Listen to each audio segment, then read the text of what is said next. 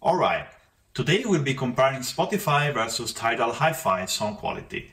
Now, you might have heard that Tidal Hi-Fi delivers higher sound quality over Spotify. You might have noticed also that Tidal Hi-Fi costs something like 2 times the price of a Spotify.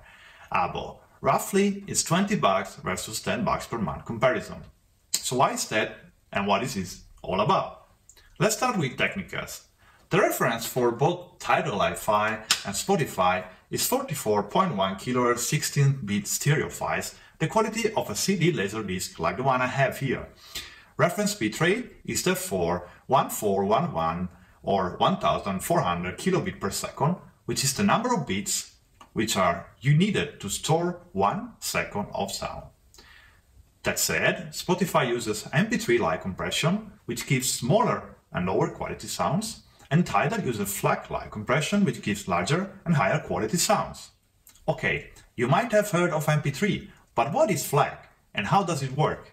Well, the size of a flac, or free lossless audio coder, from our reference is around 1000 kilobit per second. So the reference is 1400 and our flac is 1000 kilobit per second. And it has some competing standards like ALAC. And the question is, how do you achieve this compression ratio, roughly 1.5 to 2 times, while going from laserdisc quality down to flac? Well, that's done by means of lossless compression, just like a very regular, normal zip file. You zip a file, you unzip it, and it's the same. That's what lossless compression is about. So, there is actually no difference between flac and laserdisc. That 1.5 to 2 is actually the maximum ratio which can be reached by means of today's compression tools. More than this, you won't be able to retrieve the original file anymore. That said, MP3 or MPEG layer 3 must pull out quite some techniques to achieve such a high compression ratio. The bitrate of a good MP3 is around 320 kilobit per second, and the bitrate of a bad MP3 or old school MP3 is around 128 kilobit per second. It has competing standards like ODG and AAC, which however work in a very similar manner. Well, how does it work? Well, in general, the idea is that a recording contains more sounds than what our ear is able to receive. So the idea is that by removing those sounds which cannot be heard, the perceived quality of the sound is preserved. Now, this boils down to subband scaling. Now, let's take the spectrum of sound, right? You typically have low-pitch sound, mid-pitch sound, and high-pitch sound, right? Low-pitch sounds like the contrabass and the electric bass, mid-pitch sound like the human voice, and high-pitch sound like the charleston or the snare, for example. Clearly, you can decompose even further if needed. Now, intuitively, if you have a band playing and one of those pitch sounds is louder than the other, you will focus on that sound and pay less attention to the other sounds. Like, let's say that the singer is very loud, then you will focus on the singer and not pay so much attention to the rest of the band. If in a certain part of the sound the bass is playing very loud, you will concentrate on the bass and lose your attention on the other sounds. And this works quite well. So the idea is that in an MP3, we span all the bits which are available to encode very well the loud part of the sound and fewer bits to encode the rest. Now, obviously, very complex scores like orchestra, like classical music, where there are like 50 players playing at the same time, we will not get a very good compression since each of the players is demanding high quality. But for normal audio recording, like in a movie where most of the time we just have somebody speaking, this works quite well. So fundamentally, in an MP3, like 320 kilobit per second, a lot of details are lost, but the main track is still there. Alright, now that was technical, pretty boring. So let's go to the practical consequences. Well, a good example of a situation is you're sitting on your sofa and you own a pair of Sonos or a proper TV system, a pair of Bose, or some expensive headphones like AKG and so on. Will it make a difference in that case between Spotify, which is MP3 based, and Tidal Hi-Fi, which is FLAC based? Yes, definitely.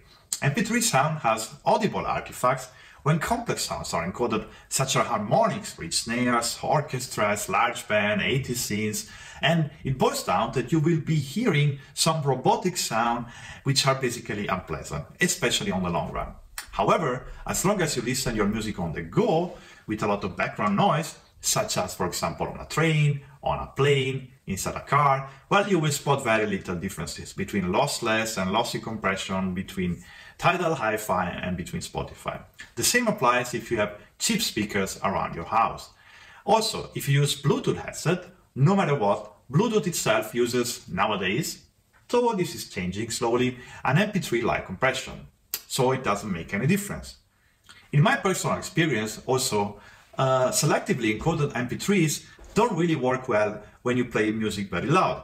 And a good example of that is a club. Well, if the DJ would be playing MP3 sounds where the music is really loud, that would easily give you some headache, because all the sounds are loud. I mean, you are in a club, and so our ear is able to, well, receive all of these sounds. On top of that, resonances in the room and DJ equalization might actually emphasize those sounds which are bad encoded, resulting again in very poor robotic sound. And a last mention for practical usage, well, what I said before applies only if you're using MP3 320 kilobits per second, so properly encoded MP3. Now, unfortunately, there are still some 128 kilobits per second and even 96 kilobits per second MP3 around. And that's even the default on Spotify, which I invite you to change to the best quality. Well, simply don't use these quality settings. Going to like 10x compression from Laserdisc, this really kills the sound and is killing so much information that you will be able to spot the difference even through the cheap speakers of your notebook. Now, can we do better than Laserdisc, FLAC and MP3?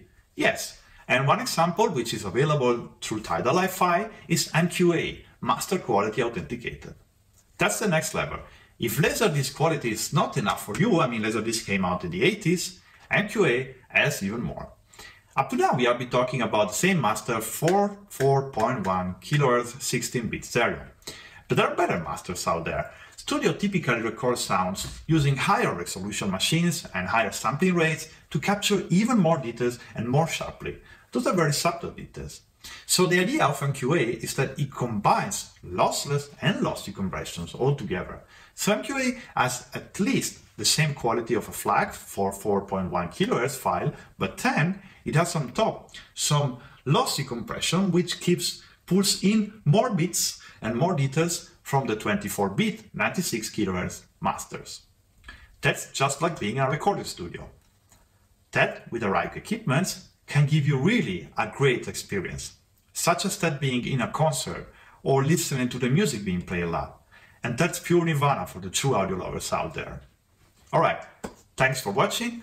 I hope you enjoyed the review. I hope you understand the difference between 320 kHz MP3, FLAC, MQA, and I hope you learned that you should not use the lowest quality available on Spotify. Thanks for watching. Subscribe if you like the video. Leave me a comment below with your comments, with your idea. Thanks for watching. See you next time.